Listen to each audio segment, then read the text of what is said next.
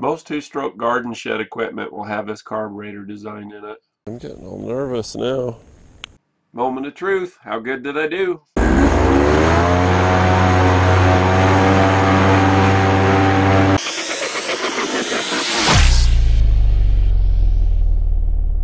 Was my airbox. So that'll go onto there. And then you just pull out these two screws and it takes the whole carburetor off. The bottom part is the housing for your valves and the adapter plate. This is a carburetor off of my paramotor. Look at that, there's a truck. You can see on the side it says Warlboro. Warlboro is a really common carburetor. This is where the fuel goes in. This is where it goes actually into the crankshaft area. This is a big, small carburetor, if that makes any sense. You see carburetors like this on weed eaters and chainsaws and all kinds of stuff. This one's actually made in Japan. You can see where it says JAPAN. So right off the bat you should be thinking JIS. What's JIS? Japanese Industrial Standard. that it's a different kind of screw than you have on a lot of everything else. If you've ever noticed, carburetor screws are sometimes hard to get a good grip on. It's because you're using the wrong screwdriver. This is the JIS screwdriver on the right, Japanese Industrial Standard. And then this is a number 2 standard Phillips screwdriver. You'll notice that the JIS has a flat tip, like it's been buzzed off, and then it's also got a different angle to it.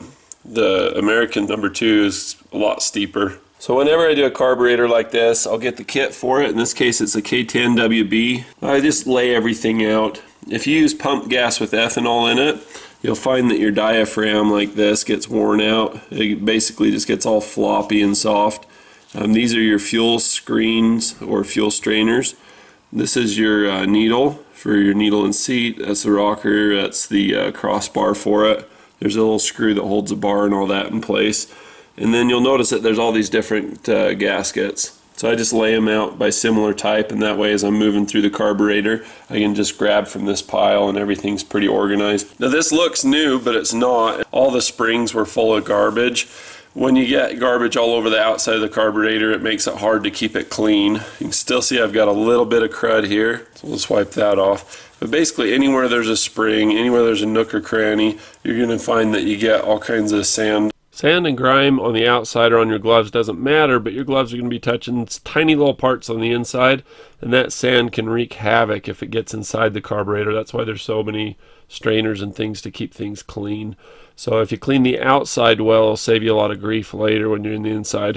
I use a pick to clean out the screw slots, because if you don't, your screwdriver won't get seated in there properly and you'll strip the screw.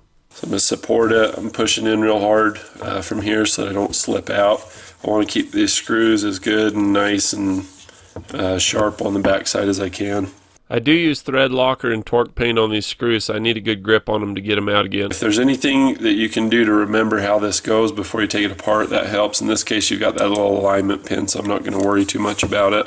So my paramotor's been a little bit hard to start, and I've checked the decompression hole in the cylinder, and it's just completely clear.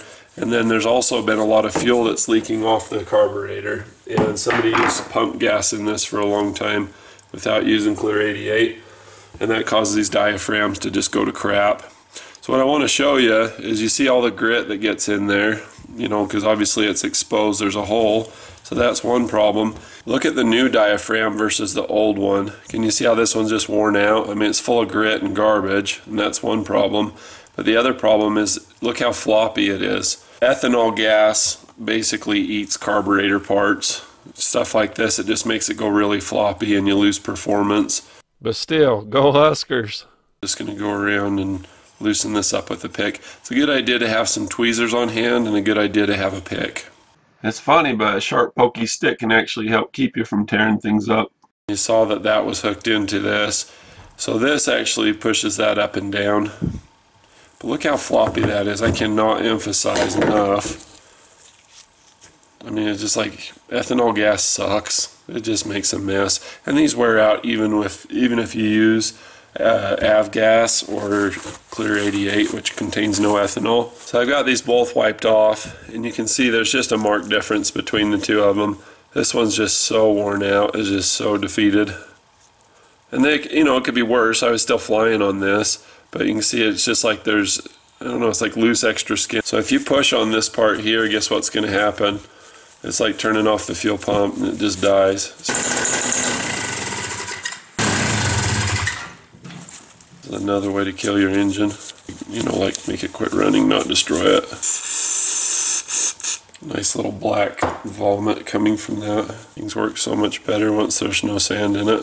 This is what's under the diaphragm. You've got this gasket. Wants none of it. Right, and I'm just going to put this in the same orientation on the paper. Now this screen here is in great shape. I don't have any blockages. I use a fuel filter, so I'm not going to worry about that. I am going to replace the needle and seat on this because the tip of the needle can get worn out. Yeah, and I can't stress how nice it is to have a JIS screwdriver for this. It makes such a big difference. You don't have to pull this screw out all the way. Just get it up a little bit. This is where your tweezers come in. This is my little watch tools kit. Alright, so here's how we do this. Just pull this one out because you get a new one. So the objective is to replace the worn out parts like that diaphragm is my main goal.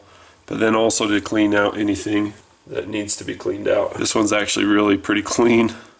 It's not very old either. So you see the tip of that is not metal. It's made out of some kind of rubber. It's squishy. You can feel it with the tweezers. Feel it slide off. So that rubber can wear out. When you put fuel into the carburetor, the fuel goes in this one right here. I'm going to spray through it and you'll watch it come out right there. You see the fuel come out through there. I mean, it's not fuel, it's cleaner. While that looks just like a squid eyeball, that's actually the seat. That's the other sealing surface with your needle, that little rubber tip thing that I showed you, and those together block off the flow of fuel. See, that screw's been like mangled. I think this has been quote-unquote serviced before. Okay, I'm going to tune this screwdriver.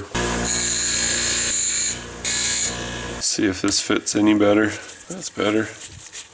You can hear those click when you pull them off. You don't want to over tighten them, but you certainly want to get them tight enough to where they cold weld a little bit like that. With that screen there, you should be able to clean it from both sides without having to replace it. I'm going to match this to the one that I need and lay it out. I'll show you once everything's out. Or now, whatever. These little screens, it's a good idea to replace them if they need it, but if they don't, just leave them alone.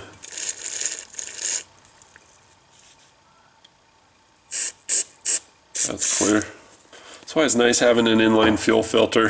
You can catch all the junk before it gets to your carburetor and still be able to get fuel so you don't have some kind of stupid engine out issue. So here you can see the two different jets. This one has kind of a metallic sticker, a tamper resistant one. I believe this is the high jet, and as I look I can see the H right there. So it's better to have these be too rich than too lean. The reason being is you've got lubrication and everything involving you wreck your motor. That's why they got the sticker on that one.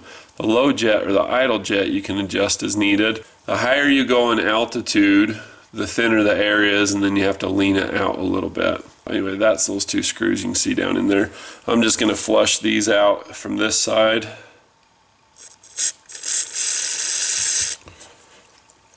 Just in case there's any sand or contamination from me getting into it or getting past from the teardown. I don't see anything else really that needs attention at this point. I'm going to blast through some of these jets with this hose. Everything's clear on this carburetor. It really doesn't need anything, but it does need the new gaskets obviously because it's leaking for one, and two, it's just time. It's just good maintenance. See a little green torque paint pen. When you tear stuff down, like I say, you get stuff in that just about everywhere. This one's really clean as far as ports go, but see these two little holes? You've got little spots here and here, and if you just squirt the stuff in there, make sure you use eye protection. The product I like to do for carburetors, I'm not paid to say this, but I really like B12 Chem Tool. This stuff's just amazing. The straw is really handy, so that's what I use because it's effective. So I'm just sharing that with you. You're welcome. I'll leave a link in the description where you can find some. There's a fork in the road. I can either put this back together or leave it apart, and I'm just going to do the opposite side tear down on that and then come back, and that way when I spray cleaner it doesn't affect the other parts. The cleaner's as bad as ethanol gas is. So I use my JST screwdriver. Also I'll leave a link in the description. These are worth their weight in gold to improve the quality of your work because you're not marring or stripping your screws. The other nice thing is that you can get a good torque with these that you wouldn't be able to get. You really feel what you're doing because you've got a direct hookup without it sliding or stripping. So this side's pretty easy. If you look closely at the strainer, you can see there's a little bit of debris in there, but not much. So we're going to flush that out. If you don't have an inline fuel filter, you would not leave these in there or try to flush them out. You just get rid of it. So the key to doing these, for those who want to know, is you use a small socket. In fact, we'll just show you on this one. That other one's itty bitty teeny tiny, and I definitely am going flying tomorrow, so I don't want to mess this up. But you hook it on one side and pull, or if you can get it to twist up and out. And get your tweezers, you can just pull it out. Here's the new one. The new one's actually a lot more fine. You can use a pencil eraser, or you can use any kind of socket that fits that. But if you use a pencil eraser, make sure you use one that's clean, and then also make sure that you get right in the middle of it. Just push it in like that. So I don't see any other issues or problems need to be addressed at this time. It's really clean. I'm just going to give it a little flush. So you see on this, you've got the same kind of thing. It just stretches out and gets a little bit sloppy, floppy, loose. Time does it, fuel does it, vibration does it, and ethanol does it. Oh, you look at this, it's a little bit dirty there. So flush and clean that, wipe it down. See, it's got a little bit of an off color. So off camera, I'm blowing things off after just about everything. Just make sure that everything's really clean. It's not rocket surgery, but you still want to treat it kind of like surgery. That concludes the teardown portion of this two-stroke carburetor rebuild series. There's going to be 2 videos. There's going to be another one coming out in a week, so be sure to subscribe and hit the bell. You don't want to miss out on that. If you stay tuned, and this has been more than a week since this video came out, I'll have an end card so that you can conveniently continue on your journey to putting this carburetor back together. Sure appreciate you coming by. Stay tuned. Here's a bonus footage with some license plates. Bonus footage at the end. Big shout out to Daryl Holiday from Columbus, Ohio. He sent me in some mail. I love mail. They say it's 7 miles to the post office. So when you get there day after day after day and there's no mail, it's like, eh. So it's really exciting when there is. So thanks for that. Appreciate it.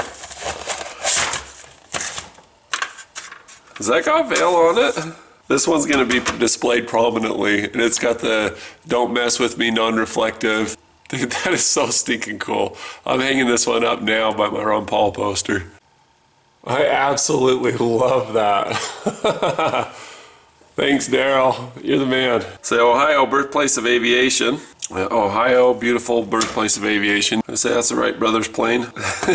They're pretty serious about the birthplace of aviation stuff, and you know I love aviation. So it says, "Dear Brian, I send you the plates for a few reasons. One, you asked for them. You are the first YouTube mechanic who helped me out with a video. Oh, the Mitsubishi Galant heater control one, yeah, the heater shut motor. You're a great guy. Thank you. I thought you might really appreciate the special, extremely limited edition RP 2012 stuff on it. Huge difference. So this one you can pick up, like I say, a mile, mile and a half away with the LiDAR gun. This one, it's going to be pretty close. But that was actually a really good job. Whoever did that, they did a great job on it. That's awesome. It's cool that he knows that I'm the Ron Paul fell. Yours in Liberty, Daryl Holiday. Daryl, you're the man. Thank you so much. Really appreciate it. I can't believe that you parted with your Ron Paul plate either. But for whatever your reason is for sending them, I always appreciate it. So thanks for sending me some plates.